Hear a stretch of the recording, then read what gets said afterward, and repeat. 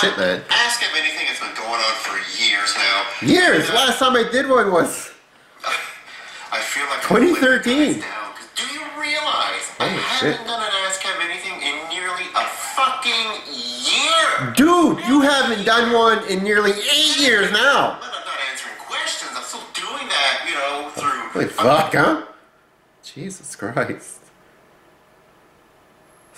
That's crazy. Hello and welcome. Let's just start off right there to a Ask Kev Anything. Apparently the first one that I've done in 8 years. Ask Kev Anything 31! Holy shit.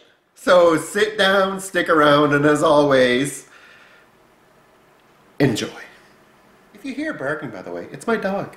She's been barking all day. She wants to go in and out of the house, in and out of the house, in and out of the house. Bark, bark, bark, bark, bark, bark, bark, bark, bark. I don't know if she's stressed out, losing her mind, but, I mean, she's a Dashin, so that's what they do. Fair warning. Alright, so, let's start with some of the questions you guys have. And, by the way, like, I do not, or I try not to at least read questions beforehand, because I find it's more interesting if I just answer on the fly. Therefore, what that means is that sometimes I'm going to have really weird answers, or answers that don't look like I put much thought into them because I'm just hearing a question for the first time. Once in a blue moon, I'll pop up a notification, I'll kind of see one, then I'll hide it because I don't really want to know what people are asking me before I actually look at the questions. So, I'll say this, just scrolling through this quickly, there were a lot of questions. So I will not be able to get to all these, and I apologize in advance. But I thank everyone that did submit a question. You make my heart bitter batter. All right, first question from Metalbite Media. Metalbite Media asks, what is the single greatest episode of all Transformers series? Very good question. What's the greatest, or at least in my opinion, what's the greatest Transformer episode? There's so many to choose from. And this one's hard for me. It's hard for me just to pick one. So if I do have to pick one, and you know, people are gonna say this might not be the popular opinion because I'm not going to go in season, like, I'm just going to go with original series here. I'm not going to go with all the Transformer episodes ever. I could too, because in reality the answers will be the same anyways. But so I'm not even going to go season 1 Transformers. I'm not going to go season 2 of the original Transformers. That's not where my favorite episode is. My favorite episode is in season 3 of the Transformers. And the best episode, I think, in my opinion, is, for me anyways, is Ghost in the Machine, in which Starscream's ghost returns, possesses Scourge, and tries to make a deal with Unicron in order to give him back his eyes and his body. In exchange, Unicron will give Starscream his body back. I find it's a great episode. It's entertaining, it's funny, it's neat. Starscream is a douchebag at the end. Perfect. So, love that episode. And an honorable mention at second place, or even maybe tied for first, would be Dark Awakening, also in season 3, in which Optimus Prime is brought back to life in a zombie form. So, those are 2 great episodes. Time Force Ranger 04 asks, what's your favorite kind of food? So my favorite kind of food is donair. Donair is my favorite food. If you don't know what donair is, it's kind of like a gyro, but like 5,000 times better. That's my favorite food. My favorite dessert, not food, would be ice cream. My God, I love ice cream. Oh, ice cream is like ice cream is my weakness. I love ice cream. I love cereal too, especially new cereals that we haven't seen in a while, 80s cereals that are re-released, all that stuff. I love that. I love Pop-Tarts. I love vache à log at Christmas. I love all food. There's too much foods. Here is a question from Peyton Nelson. And They're right. Do you still watch? I still keep up on watching wrestling. Also, are there any one-on-one classes that you haven't done yet that you would like to do? Do I watch wrestling? Yes, I do. I don't watch WWE. I haven't watched WWE in a long time. Well, I say that. I watched a Rumble. Basically, I watched a Rumble. So between the two Rumbles, like last year's and the one that just happened, I didn't watch WWE at all. So it's just the Rumbles. I do watch AEW pretty much every week. I do watch New Japan Pro Wrestling as well. I love those two promotions. I like the smaller promotions. I just do. I find WWE is just so over polished that it's just not wrestling anymore. It's more circus than wrestling. I don't like that. NXT is good. NXT is a good example of something that's not overly polished. It feels a lot like, it feels like New Japan. It feels like AEW, AAA. Feels produced a little better than PWG, but I still do like PWG. I'll even watch like anything, like wrestling, like the wrestlings from Joey Janela. Like I'll watch those too. Like I like everything. I don't like WWE. It's too polished. Impact, yeah, it's okay. Impact's okay, I guess. Ring of Honor's okay too. But basically, mainly AEW and New Japan. Enjoy those. Enjoy the Battle of Los Angeles when that was a thing in PWG. Those were always cool. I miss seeing the fans though. You know what I mean? I miss the fans. Like there's a lot of moments in wrestling that I've watched recently that I was like, holy shit! If there was a crowd, like how would they react to this? Like I really do miss that. I also miss Kenny Omega not using freaking Devil Sky as his theme. Oh my god, stop it! You're heel now. You're heel. You're with the Bucks. Like, use that theme. Like, when you came out to that, it was like you were literally watching wrestling God come out. It was a catharsis. Oh, I miss that. Anyways, that's just me.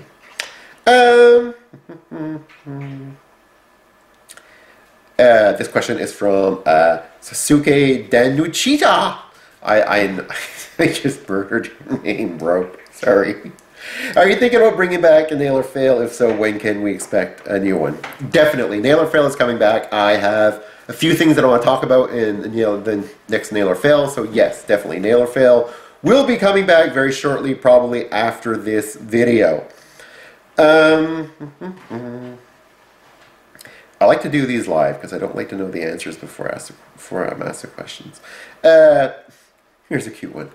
Technoman232 asks, what are your thoughts on my older brother, Stephen Fills? He's your biggest fan. Stephen Fills is amazing. He is the reason I breathe. Yeah. I think so. I don't know. I'm not entirely sure who he is, but if he is a fan of me and he is the biggest fan, that means he's achieved in life. He is at an echelon, a level the very few let me rewind that. The very few human beings will ever achieve. Steven, keep watching, man. I appreciate it.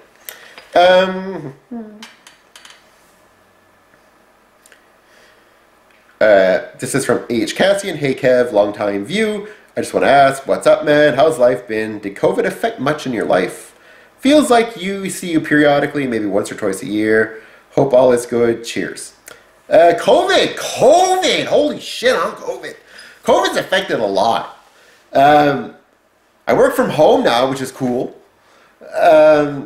Amy works in a hospital, so not as cool. We're lucky we live though, like in a small town, New Brunswick, so there's not a lot of cases. So we've got that going for us, which is good. Some of the bigger cities in Canada and all across the world, I mean, I see it in the US, I see it in Argentina, or everywhere. Like there's a lot of stuff going on. There's a lot of stuff going on, and I think the thing about COVID is if everybody would just follow the rules, not make it political, it'd be so much better. when I hear about people like the anti-maskers and all that, like it drives me absolutely nuts. And when I hear the whole excuse that they use, like, well, you said in the beginning that wearing the mask didn't matter. Doesn't matter. It wasn't safer if you wore a mask. Of course they told you that. They saw what you did with the fucking toilet paper. Of course they told you that. They knew that if you started hoarding all the masks, which you would have certainly done, you would fuck up every healthcare worker. That's why they said that. You can't blame them for doing that at all. When they were saying that in the beginning, I remember they were like, well, you know, it doesn't really matter if you wear a mask. It's not safer. You know, you can do it without a mask. In my head, I was like, oh yeah, masks are safer. They know. But they can't actually say it because, unfortunately, there's a certain percentage of the population that are complete dipshits that would literally fucking sell their grandmother, that will go and hoard every single N95 mask that they see and resell them. Or not sell them at all, or think, I'm putting these in the bunker. So yeah, it's so sad that you have to tell adults a childish lie because their brains and their whole way of life is like a child. And they're not going to understand. It's going to be me, and not give a shit about anyone else. And it's sad. It's sad that it's like that. I understand why they did it. I get it. And I'm not mad at them for doing that. I'm mad at the individuals that hoarded toilet paper, that hoarded sanitizer, because you're the reason why they didn't want people to know too much of the truth, because they didn't want you to hoard the fucking masks. I'm sorry I'm swearing, but it drives me absolutely fucking nuts. But other than that, yeah. Life is good, right? What can you do? It is what it is. We're all going to get through this. We just got to be, watch out for each other. Be good to each other. We'll get through this. So this one is about the new Netflix series, Transformers. Optimus Prime 2471 asks, what do you think of the War for Cybertron trilogy on Netflix and the toy lines that have happened during their positive popularity? The show is good. I mean, it's not canon, but that's okay, because none of the shows really that came out after G1 were ever canon anyways, except for Beast Wars. So, and I guess Beast Machine too, to that effect from Beast Wars. But, so, yeah. So I'm okay. I like the show. It's good. It's entertaining. It's fun. It's fun because then my kids, my daughters watch it with me, so that's a plus. The toys have been great. Everything from War for Cybertron has been great. Even with the new announcements today from other toys that are coming out soon, like the Ark, Trax, Beast Wars Scorponok. They're all beautiful. So, yeah, I can't complain. The show is good. I mean, there's not like, I can't sit here and say there are many like moments in the show that I'm like, oh my god, that was a crazy moment. Like, there's cool stuff.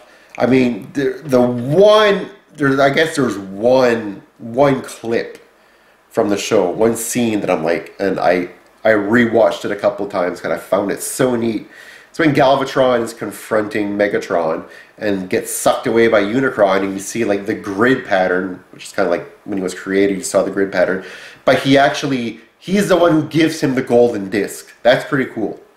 That's amazing, because that kind of sets up what'll happen later in Beast Wars, right? So that I liked. I really liked that scene. So yeah, so no, it's good. It's good to introduce new fans to the concept, to the show, to the toys, to everything about it. So that's great.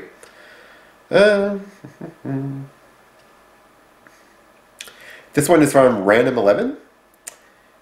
He says, how do you keep dust off your collection? And how do you keep flimsy jointed toys from falling over?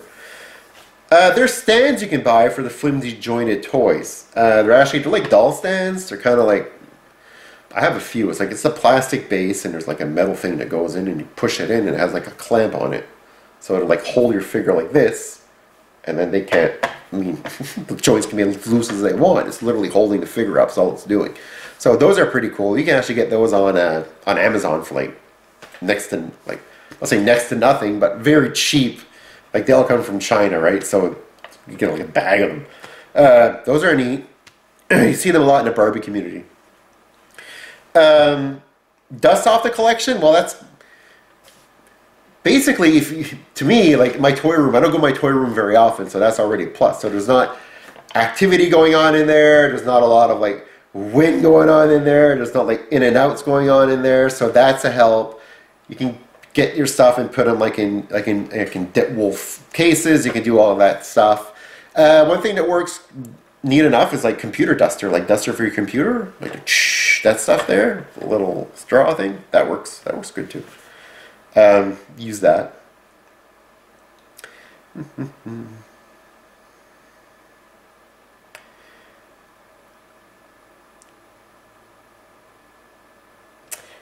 Here is a question from Liam Hagen, and they write, if you were to rank all live-action, theatrically released Spider-Man movies from the best to the worst, or worst to best, what would the order be? Whoa. All right. So I'm going to need to remember all of the Spider-Man movies in my head, and I don't think I don't want to forget anything and then look like an idiot. So I'm just going to bring them up so I can see them. Spider-Man movies. Look at that. Spider-Man movies in order of release. Oh, this is cool. Alright. So, I'm not going to count anything Avenger-wise. I'm not going to count that. Leave that out. So let's look here. Yep. Ooh, oh yeah. Okay, so let's do this. Order of the movies. I will go with Spider-Man 2, Sam Raimi one, as the number 1 best movie from Spider-Man. It probably also is my favorite comic book movie. So Spider-Man 2 would be number 1 for me. I would follow it with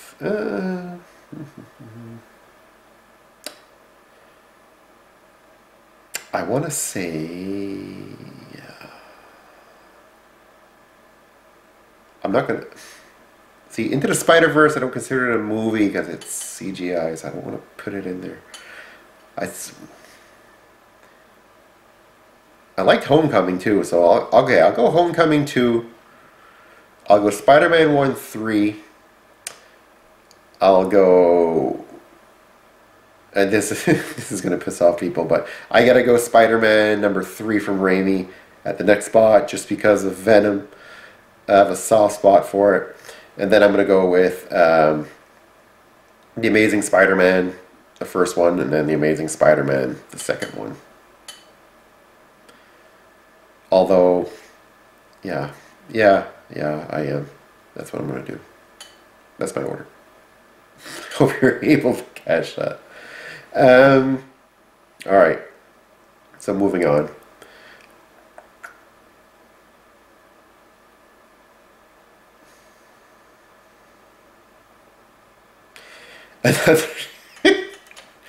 So Metal Bite Media is actually one of my friends, and he's writing funny questions here, but I'm going to answer them because I think he'll get a kick out of it too.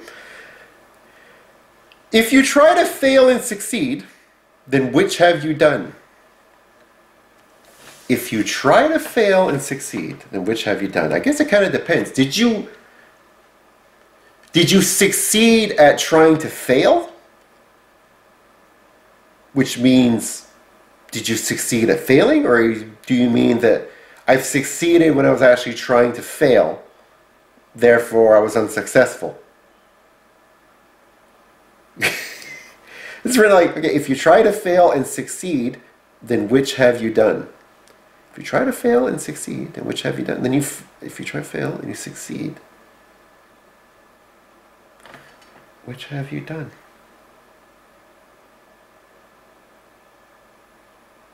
You succeeded, I guess. I guess you succeeded. At failing, but you succeeded. It's this sounds like my life.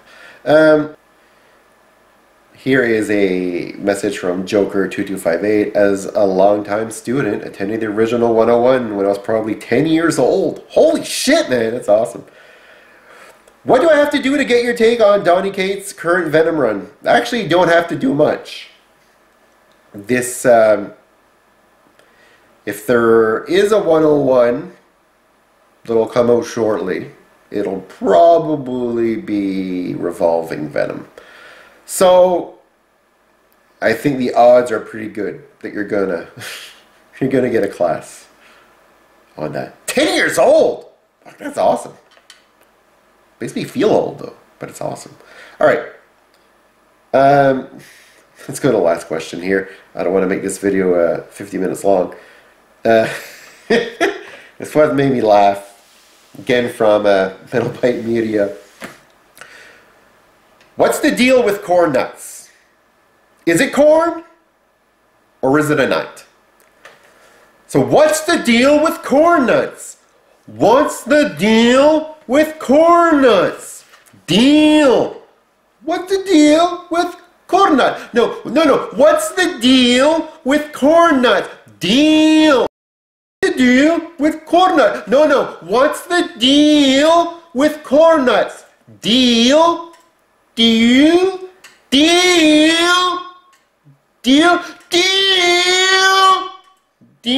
What's the deal with corn nuts? Deal with corn nuts. No, corn nuts. Corn nuts. Corn nuts. Corn nuts. Corn nuts.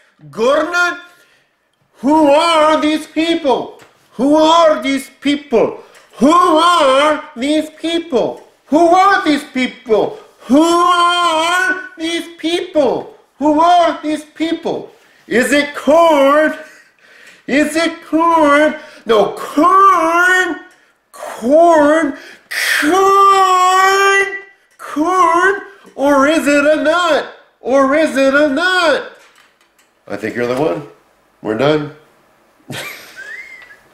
That whole thing probably only made sense to one person.